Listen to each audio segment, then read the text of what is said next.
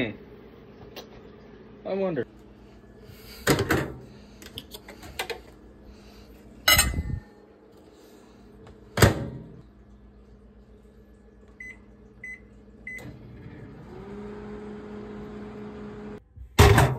Hi, I'm Jacob from the Shed Productions, and you're probably curious as to why I just put a fork in the microwave. Well, I could definitely and assuredly tell you that I did not put a fork in the microwave. I put a cup of water in the microwave. But what would happen if I kept that fork in the microwave? Let's explore that a little bit further, shall we? Hi, welcome to my studio, aka my bedroom. This is not the shed. I wish it was the shed. I wish I could have this studio set up out in the shed. Very much so, but the shed is outside, and I am inside where it is safe. And I am also inside where there are no bugs.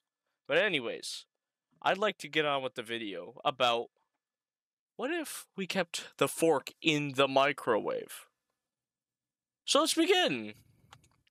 So, we have here, just a blank canvas, right?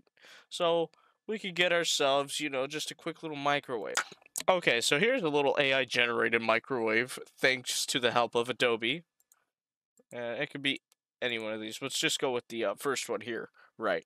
Okay, so, let's generate ourselves a fork. Well, we don't need a fork. We can draw ourselves a fork. So, fork, okay. So, why can't we have this in the microwave? Well, it's because of a little object called the magnetron.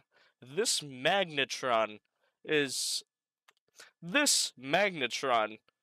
a it's a device used in the microwave to actually produce the microwave radiation signals that actually vibrates the water in your food to cook your food. Because if you vibrate molecules, they will heat up and expand. Like, that's it. That's what microwaves do. That's pretty much it. And basically, yeah. Essentially, that's why. Also, when you don't have anything inside of the microwave, all those waves can and will bounce around, causing the air to heat up so much that it causes the fourth element of matter called plasma, which is a gas. It's the properties of a gas, except that it's not a gas. It is a separation of electrons and protons and neurons from each other as a super, super, super, super hot object. That's what it's called, plasma. So, I'll show you here. We have our fork. A very good, very well drawn out fork. If we take this fork and we put it inside the microwave, what will happen? Well, we will definitely for sure get a bunch, and I mean a bunch of, like, we'll get a bunch of that plasma stuff I was talking about.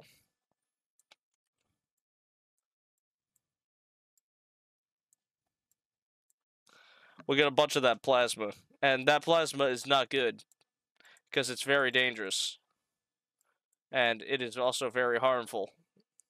So, as you can see here, my excellent drawing skills have shown what plasma would look like on the fork. This plasma is created because the metal will get hot, because it is being absorbed by the mic. It's the only thing that can possibly absorb the microwave radiation besides the outer walls. Now, these microwaves, if you had something like a glass of water in there, I don't know, let's draw that. So, we had a glass of water, right? That would be fine because you're vibrating the water molecules. However, you may have also heard stuff like a little ant not being able to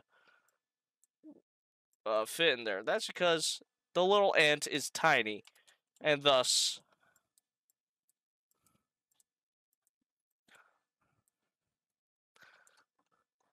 it can't be picked up by the microwaves, which are much bigger than the ant. And that is also poorly represented there. It has to be, the object has to be bigger than the the top and the bottom of a microwave itself, the actual wave, for it to work properly, right? So that's why like an ant wouldn't work. But why the fork? Well, it's bigger than that wave. It's a fork compared to an ant. Of course, it's bigger. The fork. I think that was pretty obvious. But anyways, let's get back to this. Or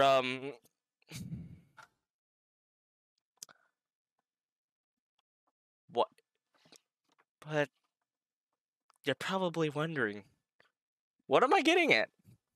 And to be honest, I don't know. I didn't think this far ahead. Let's keep talking about how this is gonna work, right? If we have the microwaves.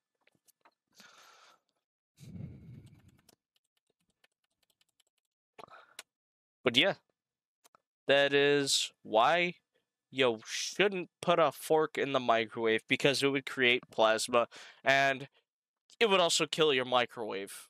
No doubt. So yeah, that's gonna do it for today's video. Goodbye.